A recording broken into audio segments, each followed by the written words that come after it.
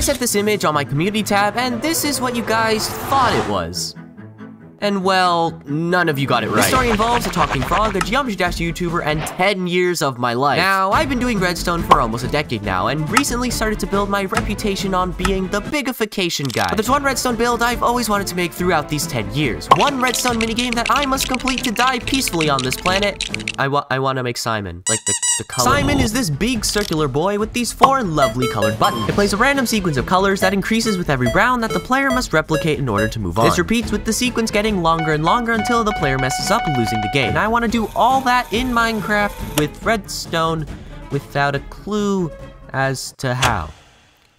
And make it the smallest ever. Now, like I said earlier, I've always wanted to build this. In fact, if we go on my cube crowd plot, this is a lot of my 2016, 2017 redstone, we can actually see some remnants of a Simon game, and I got to the input, and that's about it. I also tried to revisit the Simon idea way up there, but in the end, neither of these attempts actually did anything. So how about we finally change that? Since I want to make my Simon the best Simon, I went onto YouTube to see my competition, and this guy named Cyan Gaming made this design claiming it was the smallest ever made, and what is that? So I found another design by someone named Narcoleptic Frog that used this interesting chess minecart ROM to make this thing absolutely tiny. And the best part is, it stays the same size no matter how much information is stored. So after shrinking it down, let's see how this thing works. These minecarts get swapped by these pistons, letting the items flow through these hoppers, activating these comparators. If it's a shovel, this comparator will output a signal strength of 3, reaching these repeaters. We can even control the speed of the sequence by locking these hoppers or letting the items go all at once. Now that we have a memory circuit, what exactly do we do with it? Well, let's break down the process. Right, so first we need to add a random color to the sequence into the chess memory. Then we have to swap these minecarts and let that sequence play through these comparators so that the player can see what it actually is. And finally swap them again, but this time sending the sequence one color at a time by locking these hoppers. To randomize the colors, we need to select one of these slices to receive a shovel and give the rest a stackable item. So that way one of them gives the signal strength of 3, activating the color, and the rest act as sort of like a placeholder for that spot in memory for the other colors. One way we can get a randomizer with more than 2 options is using shulker boxes. With this setup, we can randomly dispense one of our 4 shulker boxes that are filled with 4 different fullness. Why did I put that in the script? That is so hard to say, holy moly. We can read that shulker box with the comparator and put it into this red coder, which will turn the signal strength into 1 output. But this setup still has a problem. We only have 1 output, so we can only dispense 1 item into the slices. So how do we give every other slice a stackable item? With this! What is this? This is the red coder we just talked about, and now each torch powers a piston that pushes up a stack of blocks. First, it pushes a target block out of the way from this redstone line. This observer then powers a dropper that puts a shovel in that slice. Then the redstone line gets powered, activating all the other slices, placing a stackable item. And bing bang bong, connect them together. Now whenever we manually activate it, we get a new color added to the sequence and it gets played to the player. And while I was at it, I also added this line of hopper minecarts that can take all the items out of the memory. So now I have to somehow make a button thing that checks if your player input is the same as this pattern, and then restart the whole cycle again. So, wish me luck. Huge time skip. So at this point, it had been a few days since I'd actually worked on Simon, and I just got really scared and lazy from my doing it, and then started playing MCC Island. But then, inexplicably, while I was playing TGTDOS, I suddenly figured out how to make the entire rest of the game.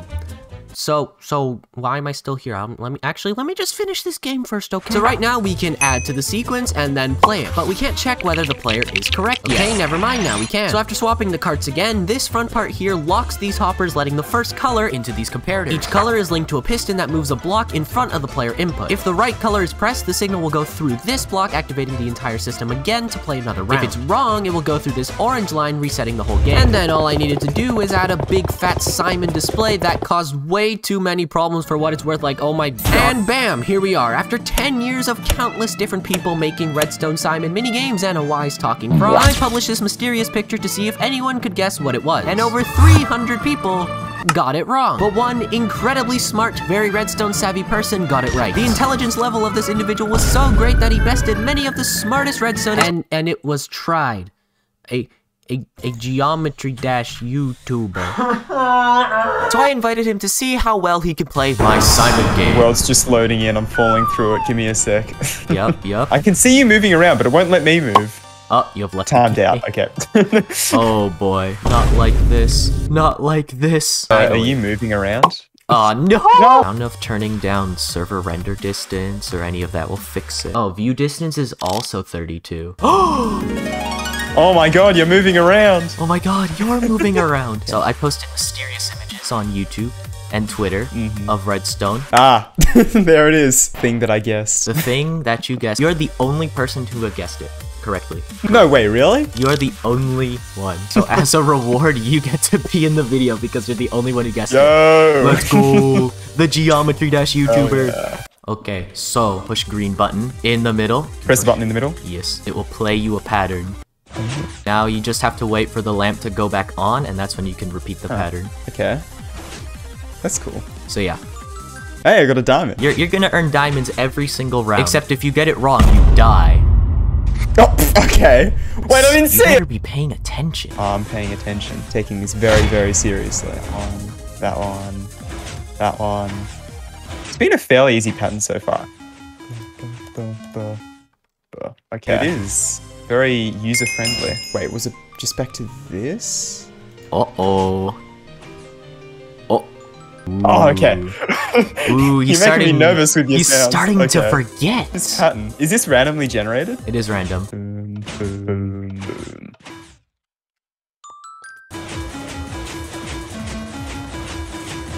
No blue. We're not touching the blue, apparently. Yeah, no blue.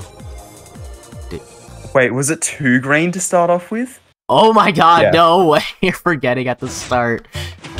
Oh my god, it wasn't 2 green! So, what have we learned today? Well, people who don't play Minecraft are smarter than people who do. And your boy CraftyMasterman made the smallest Simon game ever made in Minecraft, and well, that is something worth subscribing for.